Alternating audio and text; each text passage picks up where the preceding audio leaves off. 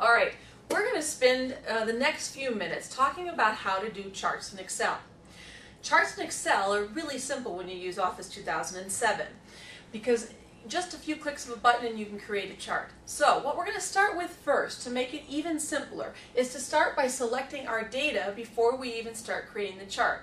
Not only do we want to select our numerical data, we also want to select the headers or labels for that numerical data so they pull right into the chart. So I have my data selected.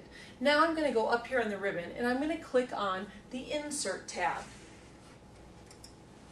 From the Insert tab, you have an entire charts group where you can pick any type of chart you want. In this case, we'll start by choosing a pie chart. And then from that drop down, you can choose which one you want. I'm going to choose this first 3D pie chart. Whew, that was hard. We did a chart. We're all done. Now, once you have your chart created, you can actually do anything you want to modify it and format it.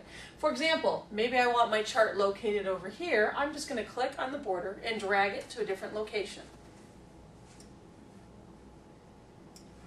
And now I've moved my chart. Maybe, however, I want my chart to be on a completely different spreadsheet. Maybe I want it to live in its own area. So when you have a chart, when my chart is selected, you'll notice I have 3 special tabs on the ribbon.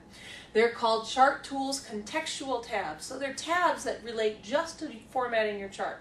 For example, if I click outside of my chart, those special tabs go away. When I click on my chart again, it reappears, those 3 tabs. So make sure your chart is selected. That's how you'll have your tabs appear.